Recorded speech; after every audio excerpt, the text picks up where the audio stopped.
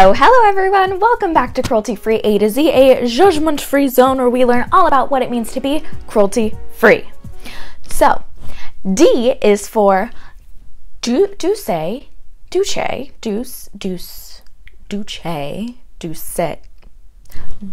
Cosmetics. That's what we're going with. Doucce Cosmetics, Elf, Eyeko, and Essence. Okay, mashup. Doing 2 letters in one video. Crazy. And before we get into it, I want to give an honorable mention to also 2 other brands. One is Derma E, and it has one of my favorite skincare products, their Vitamin C Serum. We have that. That is one of my all-time favorite skincare products. You can get it at Target. It's awesome. Maybe at the drugstore too. And Duo Lash Glue.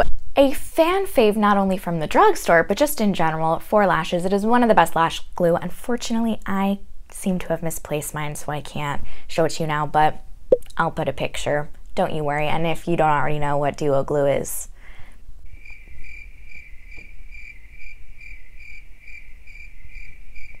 well, I guess now you will. I am now armored up. You know what this means. It is time to get started. So as you can see, I already have my eyebrows done. So I don't have anything else on my face yet because I want to start with eyes, because I'm going to be starting with the e.l.f. Cosmetics Bite Size Mini Eyeshadow Palettes, another fan fave. It's not that new on the scene. I'm kind of late to the party trying these, but they've quickly become a cult fave because they're only $3 and you get amazing quality eyeshadows. I think for me, in the ones specifically that I have, the mattes leave like a little bit to be desired, but the shimmer is incredible. And you know what, for $3, I will take it. It's still fabulous. So I have 2 of the Bite Size eyeshadow palettes in Truffles and in Carnival Candy Gorge.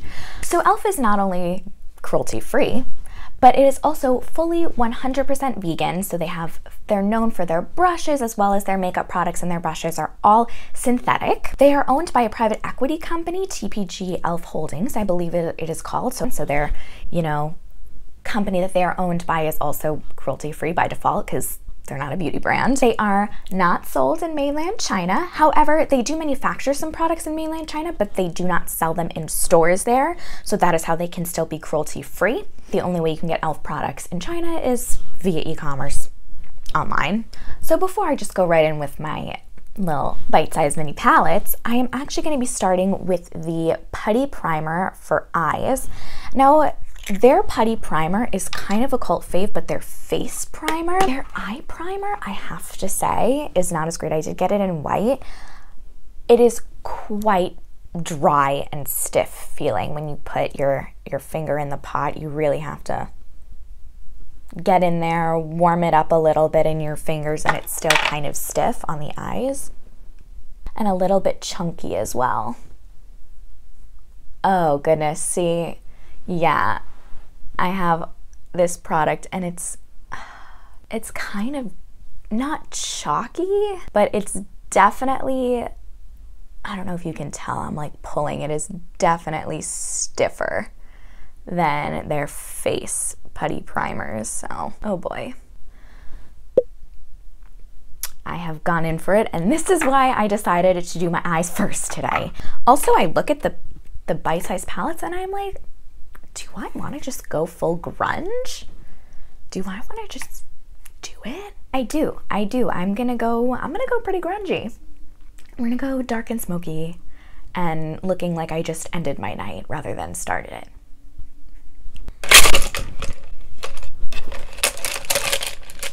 It wouldn't be one of my videos if everything didn't fall.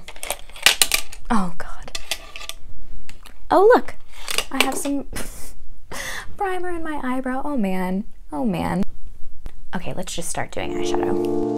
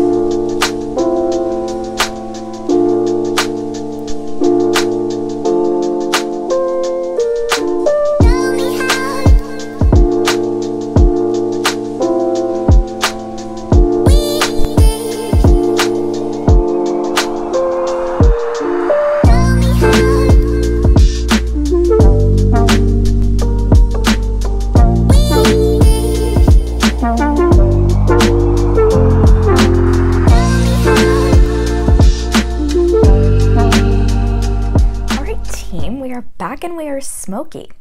So obviously you could definitely do more of an everyday look with these palettes as well, but I just decided, like, why not? So I have been having, honestly, so much fun making these videos so far on discovering cruelty-free makeup and sharing it. And if you're new here, or if you've been here before and you've also been enjoying your time here, I would love if you would like and subscribe. I just feel like that would be a lot of fun for all of us, and we can all be cruelty-free cuties together. So yeah.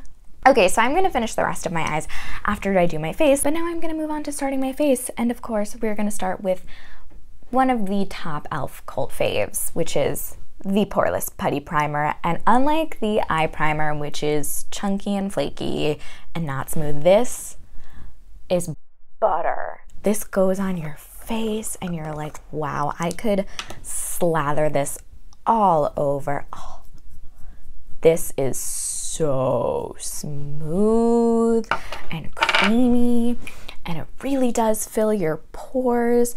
I just tend to put it on my T-zone, and even though it is more of a pore filling kind of a primer, I don't feel like it dries out my skin too much. I do have pretty dry skin, especially now this time of year. Holds your makeup really great, so I absolutely recommend this primer. And as much as I would love to be using the new e.l.f. Camo CC cream, yeah, I unfortunately do not have it because I had to put myself on a little bit of a spending lock because I've just been buying lots of things even though I said I wouldn't.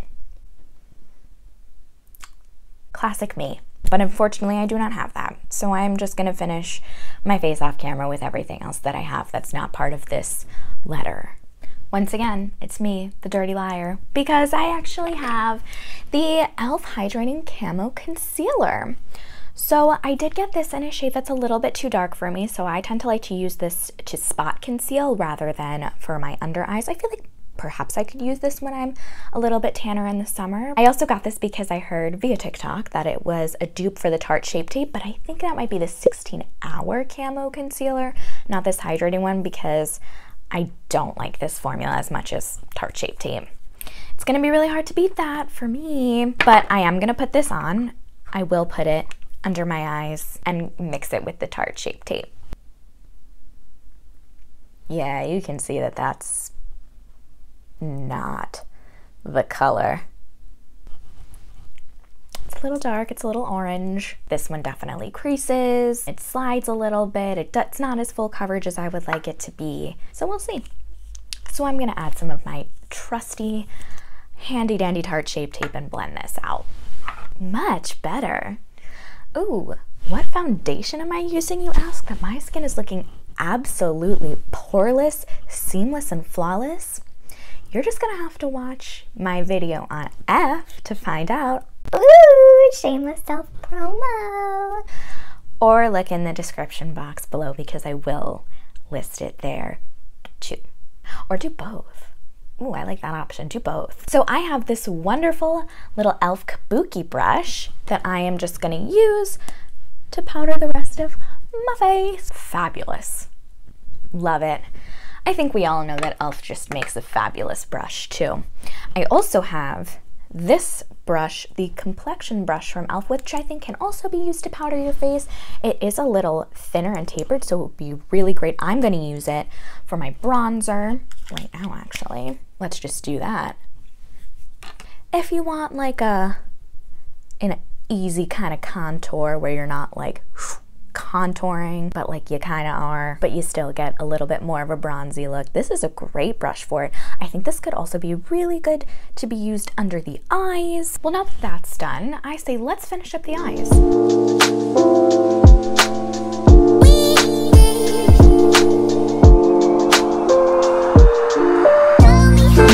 So I have an eyeliner and a mascara from both Eyeko and Essence. So I'll tell you a little bit about them. So Eyeko is not certified by any of the organizations. However, it has been vetted by many of the websites and sources that I use. They have made sure on all accounts that it is cruelty-free. Eyeko is not sold in mainland China, and it is not owned by a parent company that tests on animals. It's owned by a non-beauty company called the Hut Group, so By default, that is cruelty free.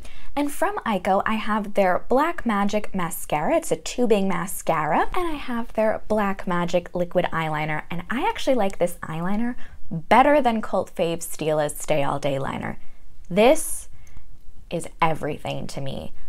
Introduced to me by, say it with me, my cousin the makeup artist, and I have been hooked ever since. So this is my go-to holy grail felt tip pen liquid liner. I am not a huge fan of tubing mascaras. I think the Eyeko Black Magic tubing mascara is good for a tubing mascara, but I don't fully know how I feel about tubing mascaras in general.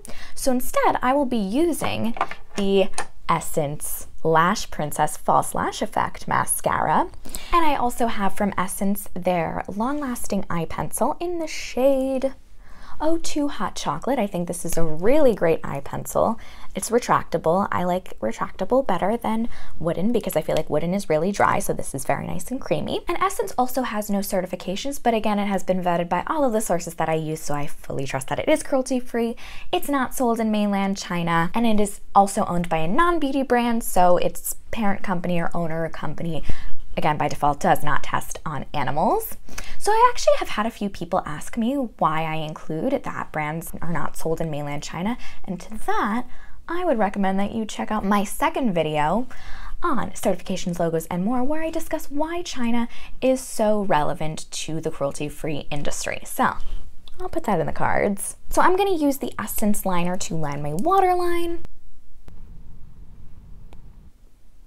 Are we taking our lives into our hands every time we line our waterline because we could potentially stab ourselves in the eye, permanently injuring ourselves?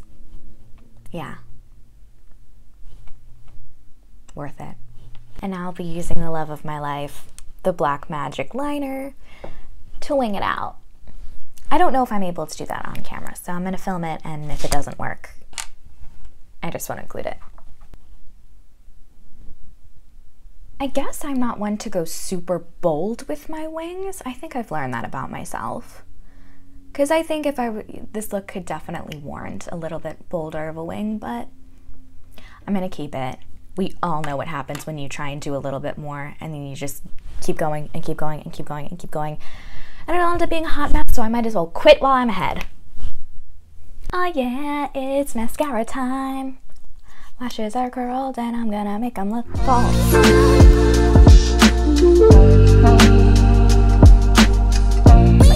2 coats, no coat.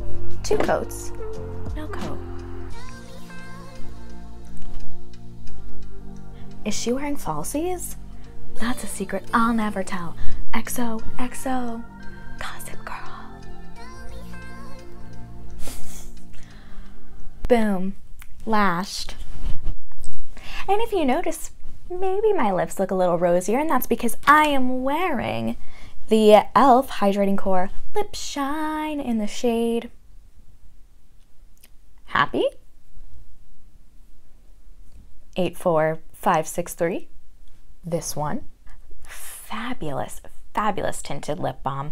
I love it. I don't know what it was. These fairly recently came out, and I don't know what it was that made me be like, I must have that. And I did. I think they're only $6. Lips are lined because from Doucce, that's what I'm gonna call it, Doucce Cosmetics, I have their lip gloss, which is called Lush Lip Gloss, that I got in a BeautyCon box, which unfortunately I don't think now even exists anymore. It's a really good subscription box, so RIP. So I line my lips in preparation to put on, whoa, no, I love a good lip gloss pop. This lip gloss, let me just, that is pigmented. That is a pigmented gloss. I have used this quite a few times before, so I know that I really enjoy this lip gloss.